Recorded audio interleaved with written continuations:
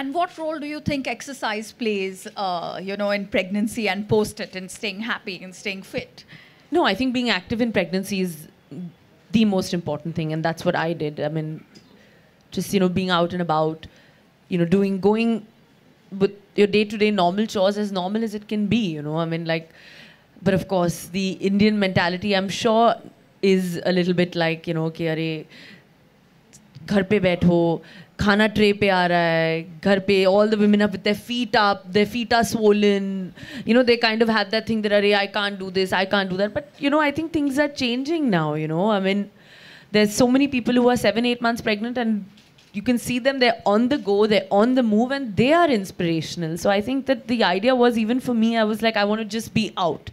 I want to just do everything that's normal and, just keep my, positivity, keep my brain cool, keep calm. That's the most important. I mean, I think the baby, automatically your child will feel what you're feeling somehow. Mothers and their child, there's an instant bond, there's an instant connection.